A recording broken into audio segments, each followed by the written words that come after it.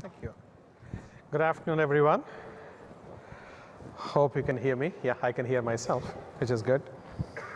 I was actually thinking probably what I have originally prepared for, I'm going to change it a little bit. And the interesting thing is when I'm looking at the agenda and the whole series of sessions which are happening here, a lot of it is focused on technology, data, artificial intelligence, media, whole bunch of things.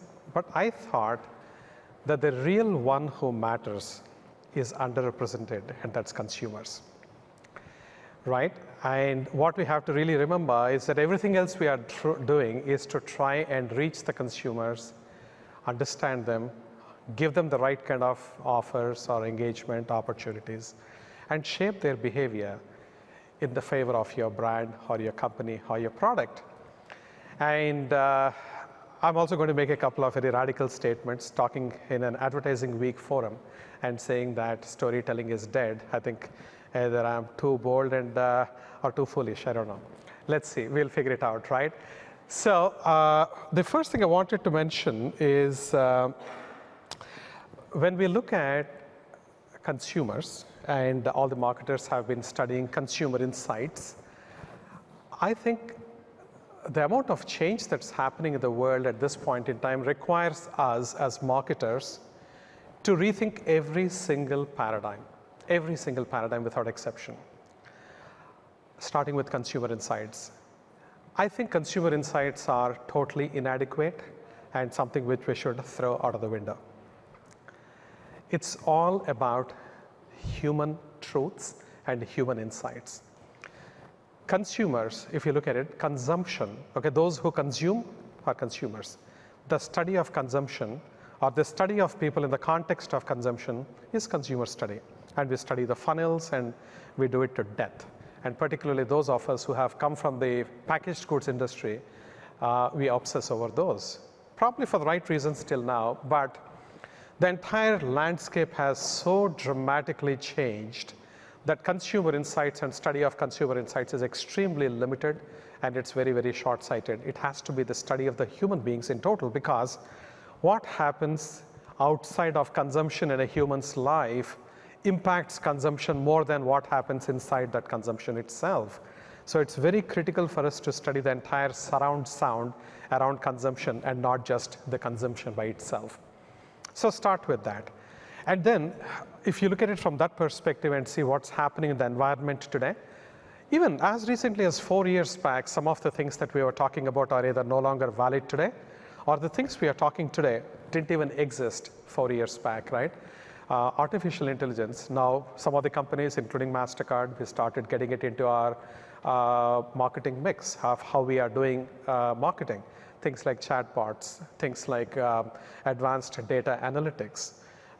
And you're talking about virtual reality, you're talking of augmented reality, and you're talking about a combination of virtual reality, augmented reality, and e-commerce all in one single device in one single environment, which is absolutely stunning. You have to embrace all those. Let me start with a simple story, or example rather. 2 years back at MasterCard, we started looking at how everyone and their brother is experimenting with virtual reality. So how can we be left behind? We also want to be in the game, and everyone wants to do the virtual reality stuff. But what we thought is, rather than doing exactly what everyone else is doing and shoot these 360-degree films, we said, can we take it to the next level? Next level was augmented reality, which is have an extra layer of information that is overlaid on top of your virtual reality. And then we got a little bit more greedy, and we said, can we do commerce in that very environment? And we said, yes, we can do it. And we created, I believe 2 years back, our first pilot with one of our brand ambassadors, Graham McDowell, helping the consumers or telling the consumers about the iconic 17th hole at the TPC Sawgrass and trying to tell how to navigate that iconic hole in that iconic course. And it's a 360 immersive experience. But the beauty in terms of augmented reality where it started is when you look at his shirt pops out. And it tells you everything about the shirt. Or if you look at his clubs, it comes out and then to the side. Or if it is his shoes, they pop up to the side, and you can learn more about the product while this is frozen. And you look at that, come back to him, and he will continue. So it tracks your eye movement and is able to actually see what you're doing and what you're interested in. And finally, if you like something, you like his shoes, or you like his gloves, or his t-shirt, whatever, you then decide, you go through the purchase process merely by looking at something, focusing at something, and eventually be able to make your purchase within that environment without leaving that environment. So you complete the entire sale in the same environment. So that was fantastic as an experiment, and then we didn't know if it was going to be practical or not, but at least we felt good that this is something which we have tried, and we have brought some new technologies together. Now today, it's now become a commercial reality for us, where we struck a partnership with a company called Swarovski, the crystal company. And Swarovski, today with them we have launched, recently, not today, where you are in the virtual environment, and they have got these very expensive chandeliers, for example, which are very few in numbers. So for them to display them at each and every outlet is impossible.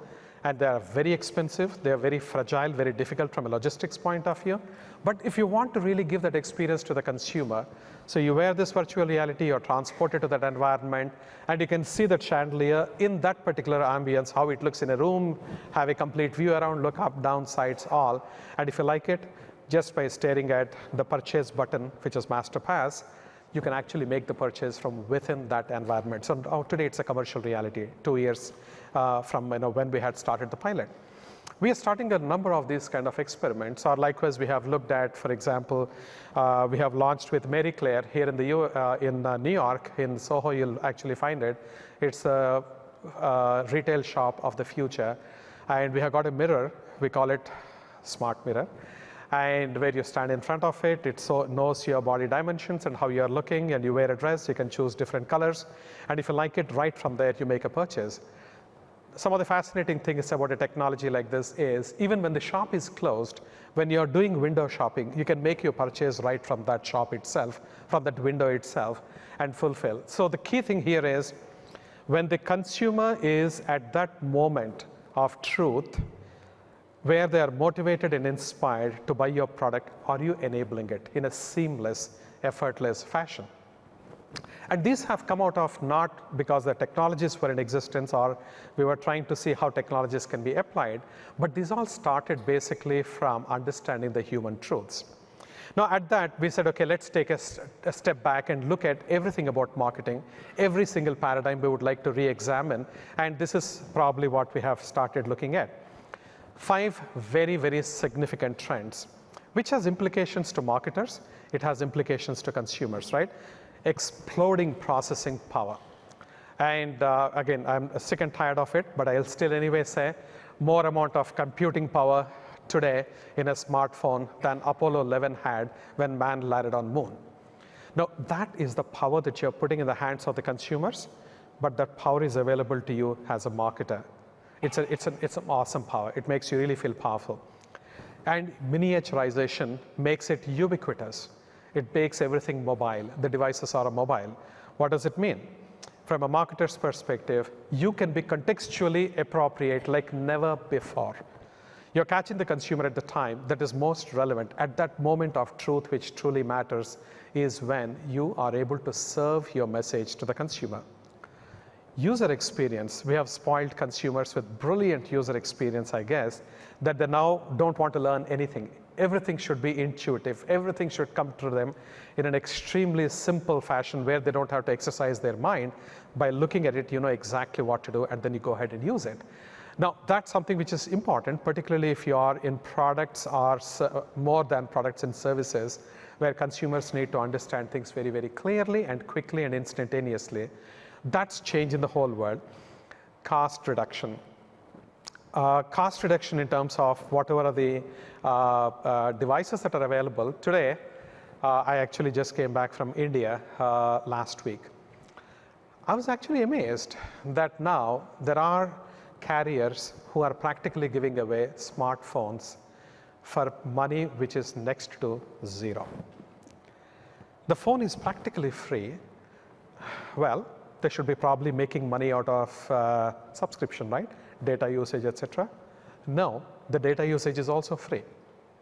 Now, go figure how that model is going to work. It's fascinating, right? And that particular phone company is taking the world by storm, at least in India. Jio, that's Reliance Jio is what it is called. So practically, they ask you to deposit $30, and after 3 years, they give you the $30 back, and you have got free usage of phone, data, etc. Now, when that kind of a reduction of cost is happening, what does it do to consumers' expectations? Think about it. Right? And if you're a telephone manufacturer or a telephone device manufacturer, or if you're a carrier, and if consumers are now getting used to these kind of things, freebies, we don't know what currency they're going to pay back in. Maybe it is their attention. Maybe it is their watching advertisements. That's what I mean by attention. Or whatever else it is. We don't know the whole model, but it is absolutely fascinating how the changing cost dynamic is shifting the paradigms pretty significantly. Can it happen with ordinary durables? Can it happen with TVs? Can it happen with other devices that consumers buy? The answer is probably yes. Connectivity is, of course, that's something which is ubiquitous. Going back to my India example, and I see even in rural areas in India, which in the past didn't even have proper roads. Even today, probably they don't have good roads, but they've got fantastic connectivity. And actually, your devices work there. All the 4 bars or 5 bars are actually on in terms of the signal connectivity. It's absolutely amazing, right? In that kind of a scenario, if you see what's happening, the result is a huge digital tsunami. And the digital tsunami also is very fascinating. Why is it important? Is that the fragmentation of attention or things which are vying for customers' attention, like unprecedented kind of a fashion. And equally importantly, the span of attention of consumers getting shorter and shorter. And you would have heard about this multiple times, that the average attention span of a human being is less than that of a goldfish. And in that kind of a scenario, so you got a goldfish or less than goldfish being bombarded by zillions of channels with content that is absolutely crazy. And on top of it, consumers have got a different set of expectations, more number of devices than consumers are there in the world, and what I call as expectation economy. What is this expectation economy? Basically, consumers are extremely well informed today than ever before, or they can be informing themselves in real time exceptionally well. Why does it matter? I go back to my beginning of my career at one point, long back, multiple decades back, when I was with Unilever. We used to do a pricing test where you have tables, and at each table there is a buyer and a seller. So they are just roles played by people. And the sellers were given the product that we were trying to price the price sensitivity around, and the buyers or the designated buyers used to have some chips that they would actually exchange that item with. Every table, we say that you need to come to a conclusion and agree to a deal, and the price at each table was absolutely different where the transaction took place. So in some cases it was higher, some cases it was lower, etc. But what's fascinating is, once we know at each table what the price point is, then we would go to a table or a wall chart and start writing the actual rates that are being negotiated on each table. So everyone had an opportunity to see, like in a stock market, at what price things are getting negotiated. What do you think that would do to the price? Any idea? When there is transparency of information and you know where the product is being sold at or bought at, there is a downward pressure on price. It'll sink to the bottom, and that becomes your lowest common denominator. Now, in this world, what happens now when the social and digital stuff is there, you can see exactly the price. So when you go to your shop, the first thing you see, how much is it on Amazon, how much is it on J&L Electronics or whatever. So your price has already gone down there itself, right? And as a manufacturer then, your distribution costs are going up, your marketing costs are going up in all likelihood, but your ability to generate higher revenue through higher price is also coming down. And therefore, that brings a higher level of accountability to marketing. I spent roughly half of my career in the business side and the other half in the marketing side. So when I was on the business side, I would give hell to the marketing folks. I said, okay, I'm spending these 100 million, 200 million, whatever is the amount of money on your marketing campaigns. What are you contributing to the bottom line? Now, when you reverse the roles, of course, the karma comes to bite you back. And now I'm asked, what the hell are you giving to the bottom line?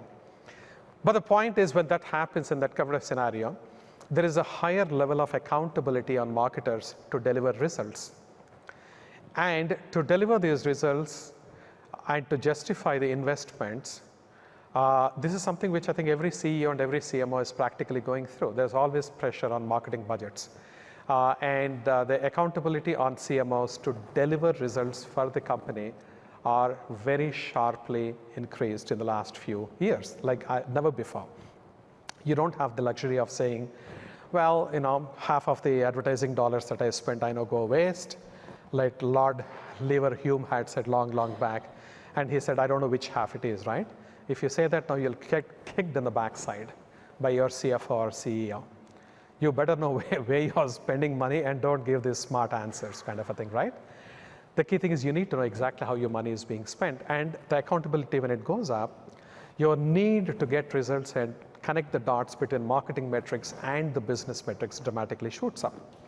Likewise, consumers are not satisfied with merely the products that they're buying for their functionality, both emotional benefits and functional benefits. They want above and beyond. They bought a credit card probably for a good credit line, safety and security, convenience, and maybe the looks of the card are good, etc. But then they also want rewards. They want the companies to do good for the society. They want a whole bunch from brands and from marketers, which is unbelievable. It's not just being only about surprising, only about satisfying the basic needs. Constantly being rewarded. This is one thing which is they're demanding. Every single product category, the consumer greed or consumer expectation is growing up pretty dramatically. And there is a sense of entitlement. In the past, we used to say the customer is the king. Now the customer has declared himself or herself as the king. And in that kind of a situation, how you treat them and how you actually engage them, it's a completely different ballgame today than it ever was.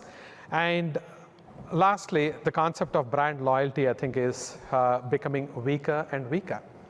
Right? If brands disappear, nobody cares. Yeah, it's there, it's not there, it's not there. That's fine. And on top of it also, consumers are blocking out marketers. These are like pests. We, as consumers, if you put ourselves in the shoes of the consumers, which we are also, we want content that is ad-free, and therefore the proliferation of ad blocks. Last year, fourth quarter, there are 200 million people who are active users of ad blocks. In one quarter, it has gone up by 12.5% to 225 million. 225 million good consumers. They are your real prime target. They are telling you, I don't want your ads, and they have blocked your access to them from their devices. And to make the lives of marketers even easier and more interesting, mobile device manufacturers are now putting the ad block software pre-installed. So when you buy your software, when you buy your phone in Asia, it comes with an ad block software pre-installed. All you have to do is just one click, and you have put all those pests called marketers out of your way. Now then, if you lose access to 600 million people, and these people are smart, savvy people, how would you really navigate through this? And of course, you have got the other interesting thing, for the sake of the experience, not just the choice and on-demand content, but also equally for having an ad-free experience. Consumers are going to channels like content providers like Netflix, right? 100 million subscribers, billions of hours of video content being watched without the interruption of ads. When you look from a consumer perspective, or from a marketer's perspective, you are talking about prime audience right in front of you, but you can't reach them, right? We have to sort of wake up and say, if consumers are so allergic to advertisements, if consumers feel that ads are an interruption to their experiences that they truly care about, as marketers, are we still trying to say, oh, how do you do this advertisement effectiveness better? How do you reach them? How do you do, etc.? Because fundamentally, they hate you. They hate you for your ads. And that paradigm has to be changed. As marketers, we have to realize that paradigm is changing, and we have to change our marketing strategies and approaches. And that's why I keep telling storytelling is dead. Storytelling is all about advertising. good advertising is good storytelling, and I think that is dead. It's a radical statement being made at an advertising conference, right? But I'm a part of the ecosystem. So I'm just saying this is exactly what we believe. And what we are talking about is you have to engage with consumers in ways which are completely different. It's not through advertisements, it's not through telling stories. You have to connect with consumers in a different way. Connect with them as people. And when you say connecting with them with people, what does it mean? Understanding what matters in their lives. And we, for example, at MasterCard have done research across 26 countries around the world to see what are the areas of interest where we can connect with consumers. It may have anything to do with my product or not, that's secondary. Because the moment I'm looking at life from my product lens, I'm looking at consumers. I don't want to look at consumers. I want to look at people. I want to look at human beings. And if I want to look at them, understand their lives in totality and see what it is. And we have come up with 9 areas which we feel are truly universal for consumers or for people. 9 areas. Example, music. We call each one of these areas as a passion point. So we got music as a passion point, sports as a passion point, culinary experiences, travel, shopping, philanthropy. We got total 9 of these passion points, right? And what we are saying is you need to meet the consumers in the environment of that passion. That is what something which they care about in a non-intrusive fashion, in an authentic fashion, easier said than done. And we are exactly trying to do that for the last 4 years now.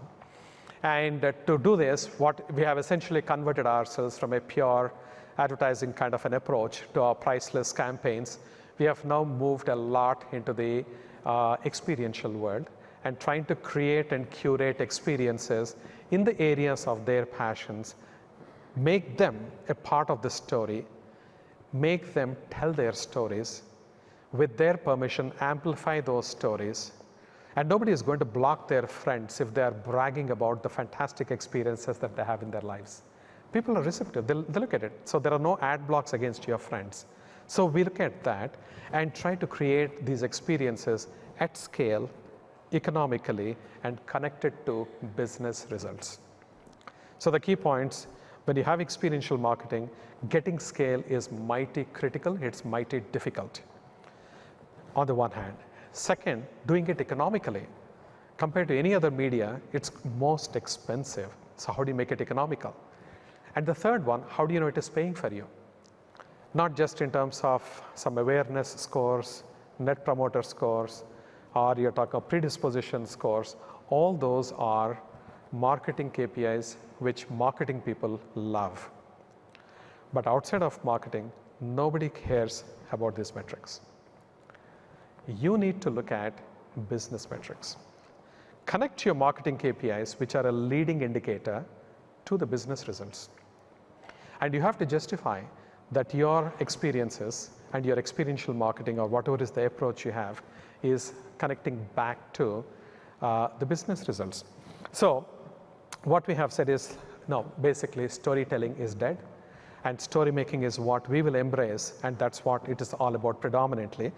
And the other thing is, like I said, experiences matter more than things, and this is a truth which is coming across the world, whether it is a country like India, which is still sort of developing, but developing very rapidly, or it's a very evolved, sophisticated country, maybe like a Germany or France or UK, whichever part of the world it is, it's exactly the same universal truth. Experiences are now mattering more than things.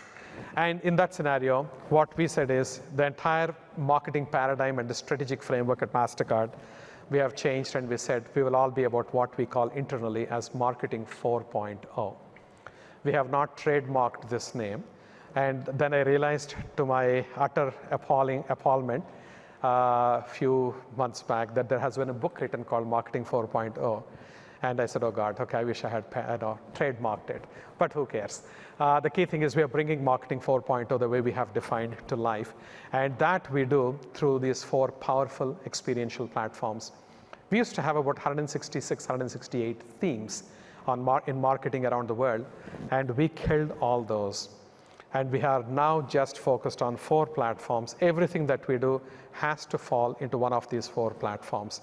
Priceless Surprises is all about surprising and delighting your consumers when they're least expecting. And now we are running into millions of priceless surprises being given around the world. Some of them are very expensive and once in a lifetime, but some of them are extremely small in actual economic value, but huge in terms of human gratification and human satisfaction. That's Priceless Surprises, and we started 3 years back with Justin Timberlake on a night of Grammy Awards. We're giving away various prizes, and the ultimate prize was where Justin Timberlake will come to your home, spend a day with you, work brilliantly for us, and now we rolled it out, running in 58 countries around the world and doing exceptionally well. And how do we know it's doing exceptionally well? Because we measure. We measure like maniacs, right? On the one hand, we have brand energy. If you look at the brand metrics perspective, this has been seen to be really energizing our brand and differentiating our brand from the rest of the pack on the one hand, right? And on the other hand, the business results. So on the night when we had launched Priceless Surprises, there are almost in the United States 47,000 people who are actively inquiring, saying that, where can I get a MasterCard card? Because I want to have that card. Okay, that was, for us both on the business side and on the brand side, extraordinary success that night, and that's the beginning, and then we are going nonstop. Priceless Cities is our second platform, and I'll not go through each and every one of them, but I want to touch upon very briefly. Priceless Cities is about creating and curating experiences for the affluent audiences around the world, and these experiences they cannot buy by just throwing money. They can get these experiences that money cannot buy only through a MasterCard. Like for example, if you go to Mexico, and if you go to Cancun, there is a Chichen Itza pyramid complex nearby. And if you want to go there, after the whole complex has closed down, go on top of the observatory, watch the sunset from there against beautiful traditional Mayan music. That's what we create as an experience. And you cannot just get that because the government won't let you climb those structures, but we have secured special permission in limited quantities that people can actually go. And once you have got that experience, you are a convert, hopefully, for lifetime, and you're also a brand ambassador for the brand for lifetime. Simple example, closest to my home, my wife. So we went and we bought this Chichen Itza experience. We went there, and then when we came back, now I can guarantee you, everyone in my neighborhood knows about this experience. They love MasterCard, and they keep asking, where can I get and what else do you have? Now, right now we are in beta. In most of the countries, we are actually going to introduce about 46 cities so far. The latest being last week, and we call it Priceless Prague, with about 45 extraordinary experiences that money cannot buy. And right now, I believe we are close to about 800 experiences we have put together. And this being tested, and the platform, everything will go live probably by first quarter next year on a global basis, fully active and at full force.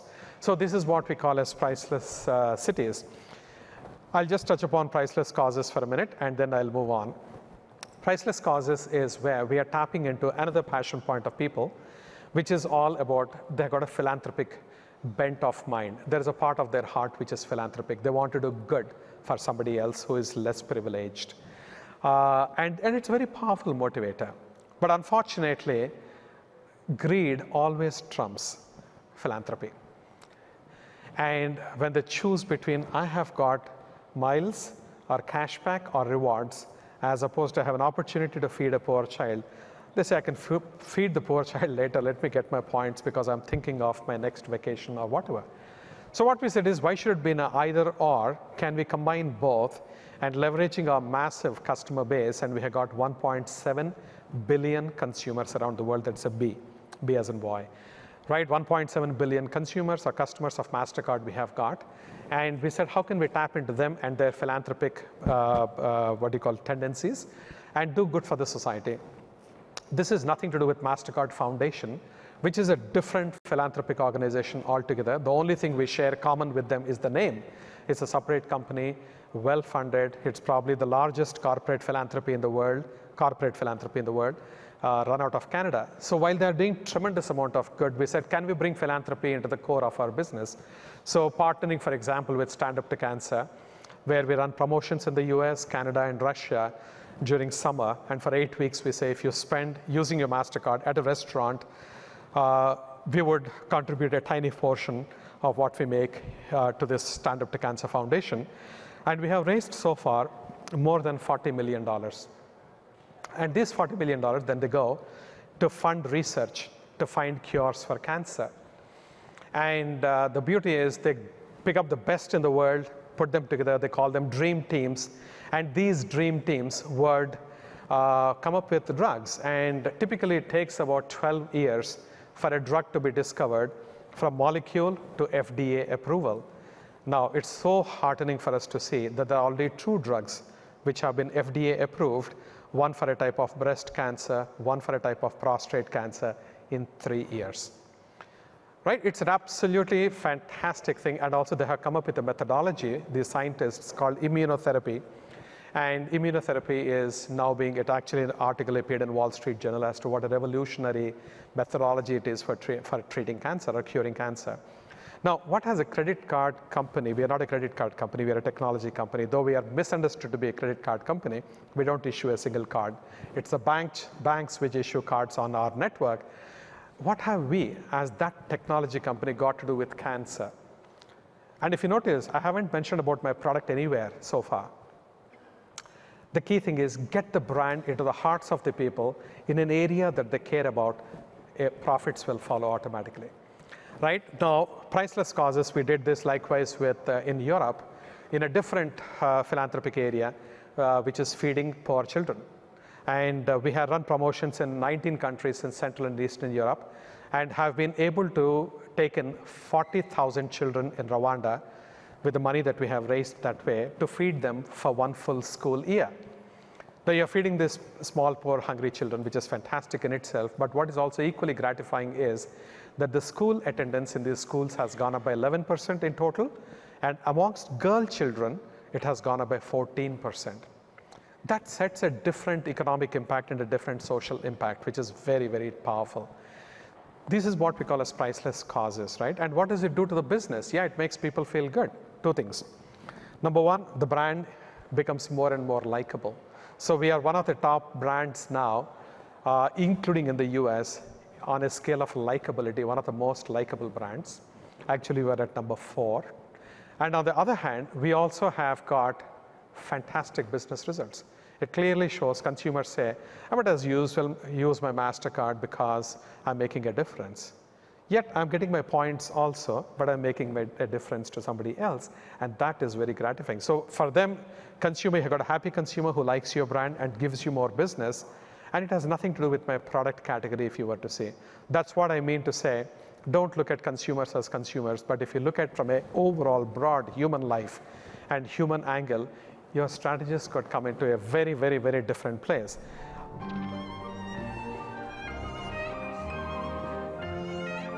Things fail. Hats vanish. Cars give up. Glass shatters. Shoes surrender. But experiences last forever.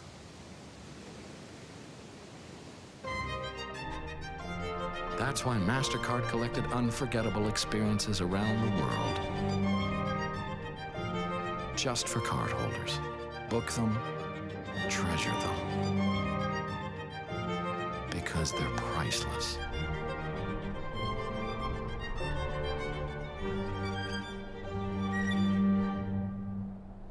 This is something which we have produced in, thank you. This is something which we produced in Brazil. And when we are launching Priceless Cities in Brazil, and we have got a similar thing now, we are launching in every country, as I said. Not every country, but 45 different cities so far. I talked about priceless surprises and priceless causes. But overall, what we are seeing is our approach is connecting people to priceless possibilities. That's what underlines us. As a network, which is what we are, that is technology enabled, we connect. We are all about connections. And we connect people, whether they are rich, poor, small, young, big, we don't care, they're people. And priceless, which is the essence and soul of our brand, and possibilities is what we bring. It is something which they are, which they are better off as human beings when they experience this. And as I said, with the change in the environment, as people are evolving, as technology is evolving, we as brands and we as companies have to evolve. And that's why we have started also simultaneously investing very heavily our efforts and our dollars behind new technologies in a big way. But clearly realizing that we are looking at these technologies as enablers. We are looking at data as an enablement or as an enabler. We are looking at every single one of them as enablers. It is the end human being that really matters, and that's exactly how we are looking at this whole thing. So thank you very much, and we got about 5 minutes. We have 5 minutes if you want to have any questions. If you don't have any questions, I'll go and have my coffee. Anyone bold enough, brave enough? Yes, please. Can someone give him a mic? Yes, sir. All right, Joe, it's Duncan here from Cara. Hello. Hello. What impact do you think this might have on the creative process? What impact does it have on the creative process? Right. I think that's one of the most interesting challenges we have. Firstly, from the who you have as your agency partner that understands your brand and that understands your business is mighty critical, and who understand the culture of your company, because each company has a level of risk tolerance, right? And how much can they push the edge and go beyond the boundaries? That's very, very critical for them to understand. That's one part of it. It's a significant change, impact there. Secondly, do you want to be fragmented? Do you want to be consolidated? So from the creative process, we have chosen to consolidate and put all our eggs in one basket, which is McCann, right? And they have been doing an amazing job, so we are sticking with them. Number three, it has got from a creation point of view, we are actively engaging people in the company outside of marketing as well, and source ideas from them, thoughts from them, thought starters from them, so that there is a collective ownership about these platforms. It's not just a marketing platform, but it is a MasterCard platform. That's another thing very important. The other point is we have started something what we call as the Priceless Engine, which is a real-time digital marketing engine that is hyper-targeting consumers in real time and contextually very appropriate, where we are able to launch campaigns from concept where we understand social signals and identify trends to the point where the campaign is in the market end-to-end less than 12 hours. Now that requires putting entire creative process on its head, which we have done. So it's nothing short of transformational for us in terms of how the creative process has been. And that's a journey we have been doing it very thoughtfully, very steadily. We didn't want to upset the apple cart because the company was doing so well, is doing so well, thankfully. And the marketing has been terrific. But then we said, we cannot sit on our past laurels and keep living off of the old Priceless campaign, which was still working. But we wanted to evolve that and take it to the next level, taking advantage of all the changes in the ecosystem, including technology, including data, including all the good stuff that's happening, and bring them to life. And we are glad that we have done it because, as I said, the brand is moving very well, the business is doing very well. Thank you. Thank you, folks. I appreciate it. I think we are just on time. Thank you.